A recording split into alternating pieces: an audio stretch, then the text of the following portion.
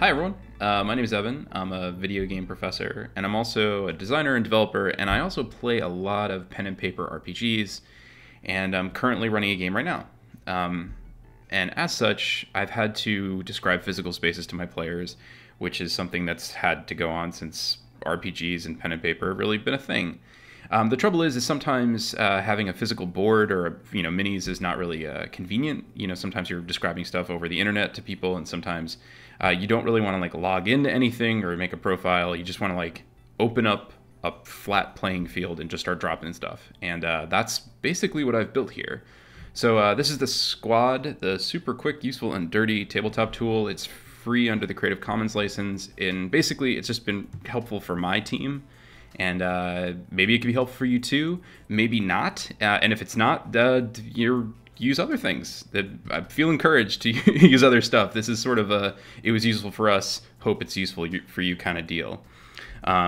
Okay, so as you can see here, you get a grid. Using the arrow keys, you can kind of rotate it. You can use 0 to decrease the size of the grid, basically to make it a smaller space, and use 9 to increase the size of the grid, so basically make it larger. The grid will always correspond to these numbers, which are sort of added indefinitely. And so once you have a grid the way you like it, so I like that's a good grid for me. You can go up here to this corner section and tell it how many feet or meters or whatever, how many units are in a square. So defaults to 10. I'm going to say 10 right now just to make everything simple. And cool. Okay, so that's our board right now. I'm going to drop a character in. So you right click to open up this context menu, and then you can go to, let's say, character. Okay, character drops a hero. You can click and drag. You can also, once you've clicked them, use W, A, S, and D to kind of move them around, and it's contextual based on the way you're facing. So A moves them forward now. Kind of makes sense with how you're looking at the board from the camera's perspective. Okay, so we can go to our hero and rename them. Let's name it me. I'm Evan. I'll be the guinea pig. Cool, so this is me. Now, we know that each cube is 10 feet, and let's say my movement speed is 30 feet per turn, so we want to be able to go 30 feet. Now, we can eyeball it from this perspective, but I think a better way to do it is to go up to this corner and hit top, and top now gives us a top-down isometric view. So we can say, okay, well, it's actually a little bit too big right now. This would be 10 feet, this would be 20 feet, this would be 30 feet. We're actually looking at kind of like 35 feet right now. So we can go up to the slider, and this changes the initial movement circle. That's close enough for me. This is not a completely exact tool because I want to leave space for DMs, GMs, and keepers to sort of say, well, you're just outside or you're just inside. I feel like when you make everything too granular, that leads to a kind of unpleasant experience. Great, cool. So we have me, and I'm here, and let's go back to our normal view. Cool, which you can do by hitting top or reset. Both of them does. Reset does a complete hard reset of no matter what else you've done. Okay, so we can pick Evan up and move him around. You'll notice that the grid coordinates are always highlighted where they are. Great. Okay, let's make a monster for our Evan to fight. So we go drop here an enemy. The enemy is a simple, 3 cube system. You can put it here. Let's say it's an ogre. Great. Now let's see what Evan can do. So right now, again, you can kind of rotate around and see how you like to see it. Sometimes it's good to look top down. And we can see right now that Evan can't reach the ogre with his movement speed. So we're gonna say Evan's gonna go here. But let's say Evan has, I don't know, an area of effect spell. Go here, and there's a bunch of different other things that we could spawn. So area effect cube, sphere, wall, etc. So let's say Evan was gonna cast something like, I don't know, Cloud of Daggers. We can go here, we can name it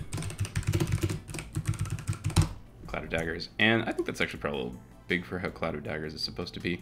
So we use the mouse wheel to resize it, and this resizes on all aspects of it. Let's say we wanted the Cloud of Daggers, we're using some kind of spell shaping or whatever. If you hold down the 1 key, and this goes for literally everything, so we could make, we could do this with Evan too, but we'll do Cloud of Daggers. If you hold down the 1 key and use your mouse wheel, then you're just increasing it on the x-axis. If you're holding the 2 button, just does it on the Y, and 3 does it on the Z. So you can basically take this and make it kind of any shape you need it to do. If you're not holding down anything, it just does a general resize of X, Y, and Z.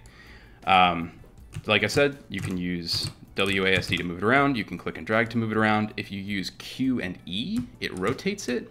So you can see it better from the top view. And if you want to deselect it, deselect anything, you just click off of any object. Cool. So that's the resizing. Yeah. Okay. So Evan is now near the ogre. It's his second turn, let's say. Let's say you put the cloud of daggers on the ogre. The ogre is now taking damage. If we want to know how far we are from an object, we can just highlight our character. This only works on characters, and put it over our object, and draws this line. And in the corner right here, you can see that it tells you how far you are away from something. So we're about 10 feet away from the ogre. If we put some debris over here, let's say with some fallen rocks, we could say, well, actually we are about 60 feet from the falling rocks, which would probably be about 2 movement cycles for us. Let's say we want to get a little bit more dynamic in our view. We can go here to free camera and use WASD to move around. C moves us lower, like crouching, and space moves us up, so we can get a kind of good look here. Once we have this in here, we don't want to have the free camera anymore, and it would be annoying to like move the mouse over here. It would mess everything up. So if you hit R, it targets a lock on the camera, so you can just sort of move around and treat this like your normal camera system.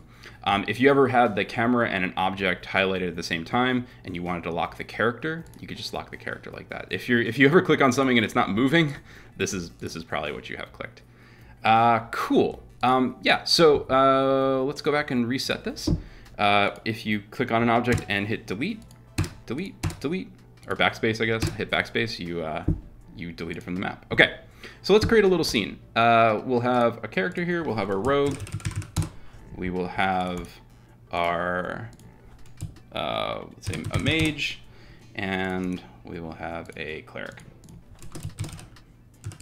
They are going to go into a space. I like to do this from the top usually. Let's say it has a basic room, right? When you click on a larger object like this, you can hover over it, but you'll see its actual anchors are towards the back. This goes for circular rooms as well. So we could say here, there's a room here. Let's say there's another room here. Another room here. And you can label these rooms as well. So we could say that this is like a lodging area. This is right here. This is a treasure room. And we'll say that this is, I don't know, a kitchen. We could set up a wall here to let the players know that they're like on the inside of a space. Let's make the wall a little thicker. We'll rotate it using E and Q. We'll drag it over to where we want it, and say it's right here, and we'll hold down the 1 button to make it a long wall. Make another wall real quick.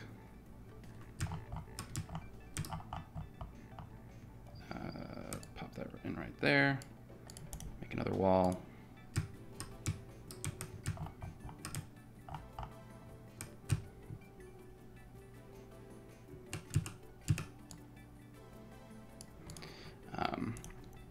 Make another wall.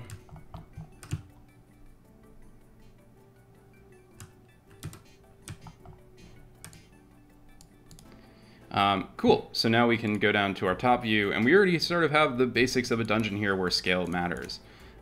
We can go here. We can say, oh, maybe there's like a kind of elongated fallen table here. There's a table, label table, and what else can we do? Like a little pressure plate here. I usually use these to signify exits. So this is the exit. And we'll say, okay, and here is an enemy, right? We'll say here's the guard. And then, so you're probably looking at this and saying a couple things. One, this is super ugly. Totally, it's 100% very pixelated and low poly. It's sort of intended to be.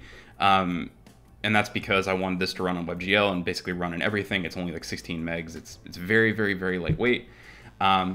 It's definitely not like to create an aesthetic, beautiful experience, but at the same time, a lot of pen and paper role-playing games are imagination-based, and I'm trying to stick with that. So this isn't a replacement for your imagination. This is just to figure out how far your rogue is from the guard, and if each square is 10 feet, you're about 80 feet away. One other nice thing about this too is, so some of my players like to fly, so we'll say that they can get up here, that's their movement, but additionally, you can hit Z and X to lower and raise them. So if we're talking about our mage, that's actually probably the edge of their movement. So now we can keep track of them in the air, which is something that, top-down views can't always do. And when they're in the air, they get that little line below them, so you can actually see exactly which spot that they're on. Cool. Yeah, that's basically it. There are spell effects here. So if we were to cast like a fireball, we can see who's inside that fireball range. And then one little other tiny thing is one of my players suffers from vertigo, so I added in this little vertigo button. So basically when you rotate the camera around, it doesn't animate, it just clips right there because they were having trouble seeing that. So if you're a vertigo person, sorry, and also you can click that button to make things a little bit easier. I think that's basically it. This is a little piece of software that was super helpful for me. Hopefully it could be helpful for you. If it's not, there are lots of great other alternatives out there. This is definitely not the only way to do this, especially if you can just use pen and paper. But for me, this is a pretty quick way to describe some space and keep track of some things for my players. Yeah, that's me. Thanks for listening. I hope you enjoy the tool, and be cool. All right, take care.